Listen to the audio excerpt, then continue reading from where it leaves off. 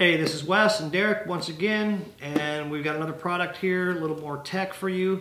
This is the Ubiquiti Unify AP AC Pro access point.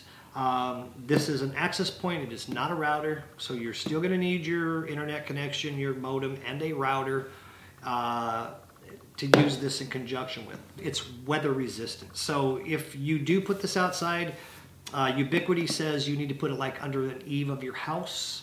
Or somewhere where there's some shelter. You don't want direct water going onto this.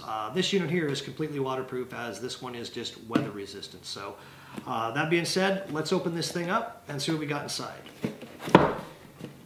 And as usual, while I'm doing this, if you guys like what you see, please don't hesitate to give us a like, and also feel free to subscribe to the channel. All right, we got the little card in here. Talks about some of their stuff they offer, and Ubiquiti is not a homeowner thing. This is more of a commercial business system.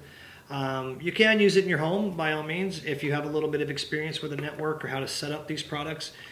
If you can get into the back end of one of these units, like your router at home, via a web browser and an IP address or URL, you could set this one up. It's not that hard to do.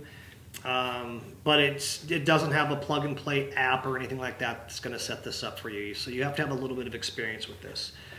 So this is what the unit looks like. Looks like a little disc here. And this is about the size of it. A little bigger than a hand. It's got a little bracket here. This is the bracket for mounting on the wall or the ceiling. Another little quick start guide. And you're going to need to go to Ubiquiti's website. You're going to need to download their program for this in order to run. This looks like some sort of a little cover. This is the PoE injector. By the way, this is power over Ethernet, so that's how that powers up. Network cable from this box right here, PoE to this unit, and then you'll run this one into your router, and that's how that'll fire up. Back of this just spins off. Little bracket spins off the bottom of this, and this is what that looks like inside. You've got network Cat 5, Cat 5e or 6, either one, and then a USB here. And I'm not sure what the USB is for. I actually went to Ubiquiti's site and tried to figure that out, but it says it's, when you look at the specs, it says connectivity, so I'm not sure. Because you could connect via the network jacks. One of these is to power it, which would be this side over here, and then this one you can hook a computer to or whatever. No, I'm sorry, this is for your WAN right here. And then this one, which will go to the PoE, and then this one you can hook up, a computer if you wanted or anything else.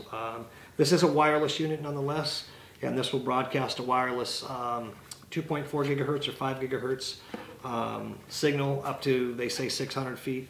I've read a lot of reviews on these. Some of the people say these go up to a quarter mile on a good day. And this little guy here is probably just a little water, there you go, that's probably the weather resistant cover. That's exactly what that is. So you kind of stick that in there once you're done and you're good. So once again, I'm Wes, this is Derek. If you like this video, please hit the like button.